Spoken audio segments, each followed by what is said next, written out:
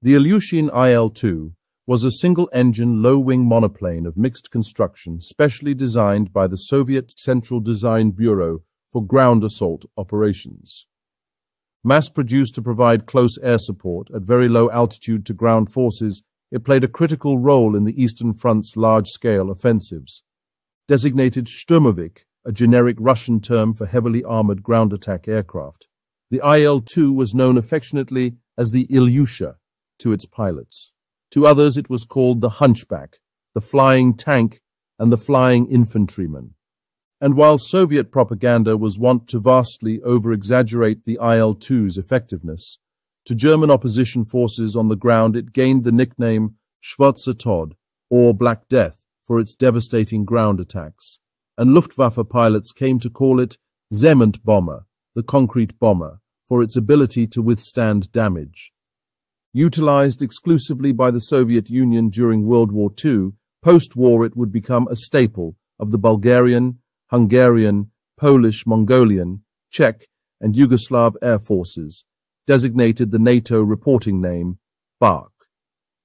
With a massive 36,183 IL-2s built, it was the single most produced military aircraft design in aviation history. With its history of low-level ground support, it is little wonder that the IL-2's origins trace back to the Soviet Union's recognition of the need for a specialized ground attack aircraft in the early 1930s, with the Shturmovik concept developed by Dmitry Pavlovich Grigorovich in the form of the TSH-1 and TSH-2 armored biplanes.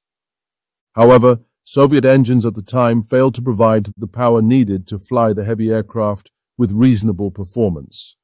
So while a popular concept for the low-level airspace of Russia, the development stalled. But influenced by the experience of over 1,000 Soviet pilots who flew for the Republican Air Force during the Spanish Civil War, the Soviet Air Force identified the need for a heavily armored aircraft capable of operating in direct support of ground troops while surviving intense anti-aircraft fire. Importantly, a capability with the direct endorsement of Stalin himself. This need gave rise to a competition to develop a robust ground attack aircraft. From the Central Design Bureau, Sergey Ilyushin and his team were engaged in 1938, whilst their competition, the JSC Sukhoi company, entered the fray with the SHB, an armored version of the Su-2. The Sukhoi Design Bureau prototype, a single-seat armored ground attack aircraft, first flew on the 1st of March 1941. Report results by test pilot Antonov Kokin indicated that the Su-6 was superior to the Ilyushin IL-2 in nearly all performance categories. But in one of those twists of fate, the radial Shvetsov M71 engines the Su-6 utilized became unavailable, and the prototype's engine had reached end of life. The Sukhoi Design Bureau persisted with 2 more prototypes, the last to utilize the liquid-cooled Mikulin AM-42 engine. But as light tests began on the 22nd of February 1944, the re-engine Su-6 proved inferior to the newly upgraded Ilyushin IL-10.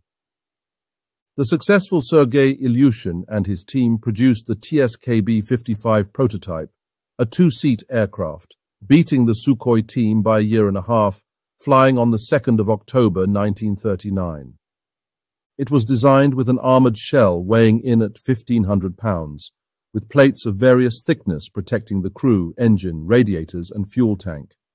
Being a full 15% of the aircraft's gross weight, the armor plating was designed to be a load-bearing part of the monocoque structure, with the plates replacing the frame and paneling throughout the nacelle and middle part of the fuselage.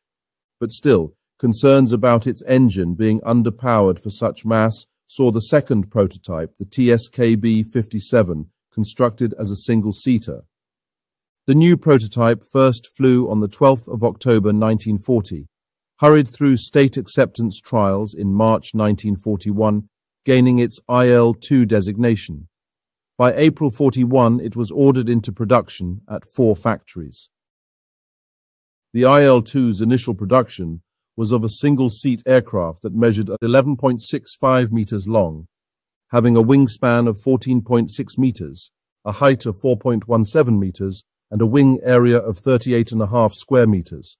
Powered by a Mikulin AM-38 liquid-cooled V-12 engine capable of 1,720 horsepower, it had a maximum speed of 410 kilometers per hour at 1,500 meters, a range of 765 kilometers, a flight endurance of 2 hours and 45 minutes, a service ceiling of 4,525 meters, and a time to 5,000 meters altitude of 15 minutes. Due to the weight of its armor, it had a somewhat diminished payload. At the start of its production, some earlier aircraft were fitted with 2 fixed forward-firing 20mm cannons, until the new TKB-201 23mm cannons, specifically designed for the IL-2s as tank busters, became available. The TKB-201 cannons used a powerful new 23x1 52mm cartridge. Belt-fed it had a rate of fire of 600 rounds per minute. As well as the cannons, it had 2 fixed forward-firing 7.62x54mm SHK-AS machine guns, each with 750 rounds. It could mount 8 RS-82 rockets, or 4 of the heavier RS-132 rockets, or a complement of 6 100-kilogram bombs in wing bomb bays and underwing. And in 1943, it became the primary carrier of the new P-TAB, a 2.5-kilogram high-explosive, anti-tank, shape-charged bomb. It could either carry 192 in 4 external dispensers, or 280 in its underwing bomb bays. More on the effectiveness of the IL-2's weapons later. Following production, it wasn't long before the lack of a tail gunner was resulting in a very high loss rate from enemy aircraft strafing from above and behind. By the beginning of March 1942, the Soviets were forced to modify the aircraft's fuselage to accommodate a rear gunner just behind the pilot. Future IL-2s incorporated the gunnery position, while existing aircraft were field modified with holes cut in the fuselage and the gunner sat on a sling. The gunner was equipped with a 12.7mm aft-facing machine gun on a swivel mount with 300 rounds of ammunition. Whilst improving its air defense capabilities, the addition of the rear gunner also increased the aircraft's overall weight, reducing its airspeed by almost 20 kilometers per hour, and because the center of gravity had shifted backwards, pilots started reporting handling difficulties.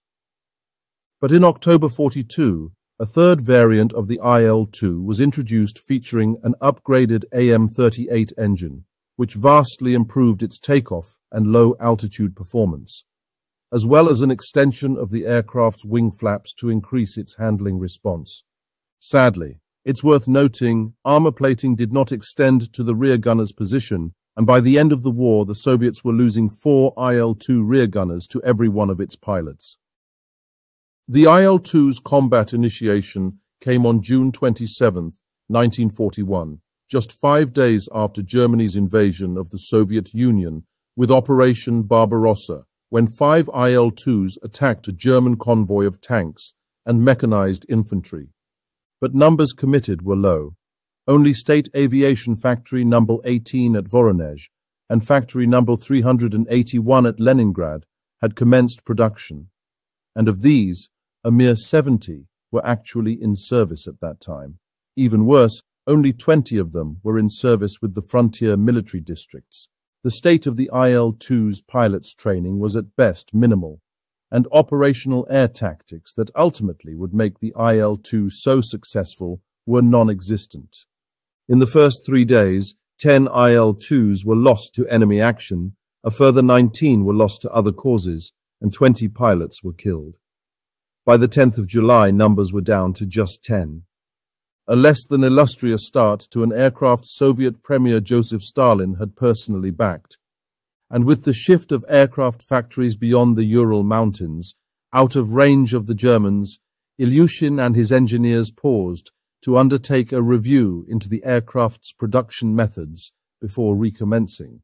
Greatly angered by the pause, Stalin sent the following somewhat terse and threatening missive. "You have let down our country and our Red Army. You have the nerve not to manufacture IL-2s until now. Our Red Army now needs IL-2 aircraft, like the air it breathes, like the bread it eats. Schenkman produces 1 IL-2 a day, and Tretyakov builds 1 or 2 MiG-3s daily. It is a mockery of our country and the Red Army. I ask you not to try the government's patience and demand that you manufacture more ILs. This is my final warning. Needless to say, production increased markedly somewhat immediately. Indeed, central control economies, combined with a reputation of low tolerance and high retribution, can spur an immediate productivity gain. Not that I endorse such a thing. But another characteristic of totalitarian regimes means one must address the difficulty of determining the effectiveness of the IL-2 in the face of Soviet propaganda, which greatly embellished its impact in battles.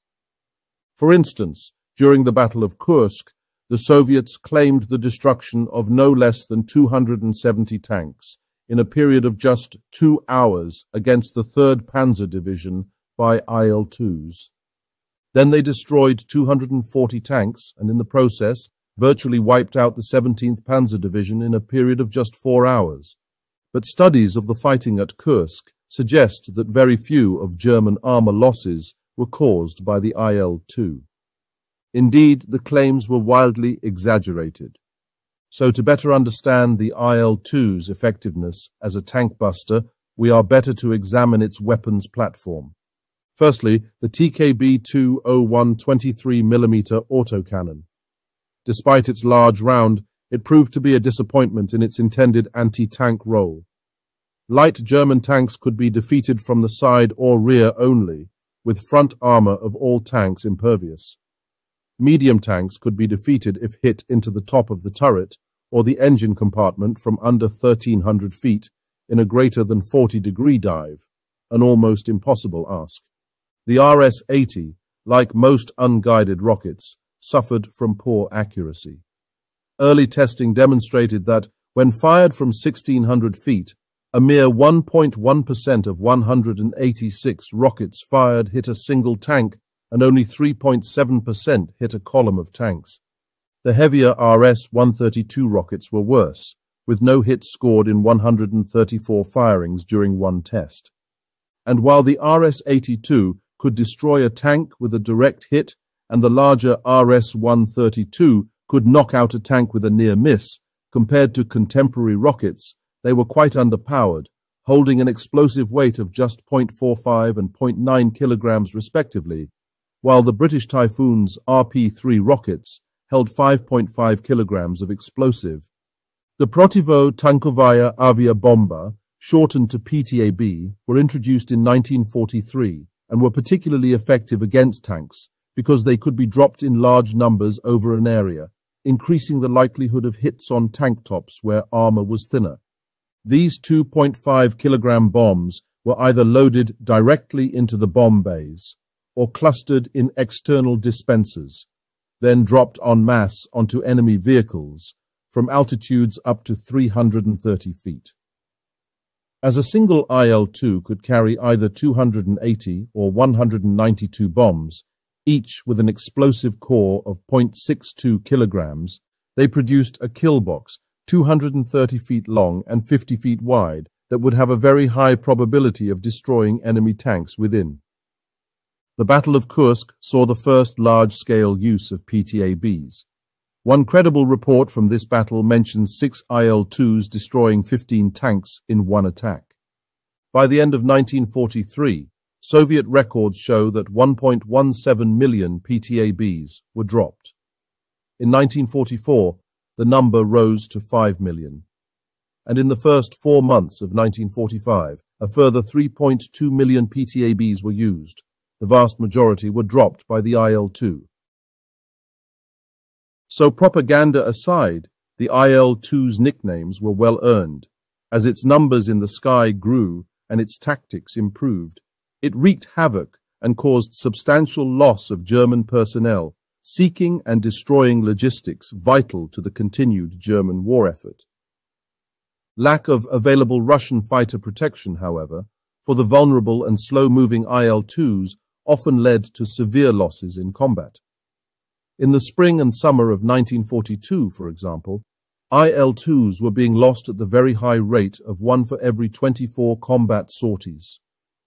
During the Battle of Stalingrad, where conditions were terrible with low visibility and a lack of fighter protection, the loss ratio rose to 1 aircraft per 10 combat missions.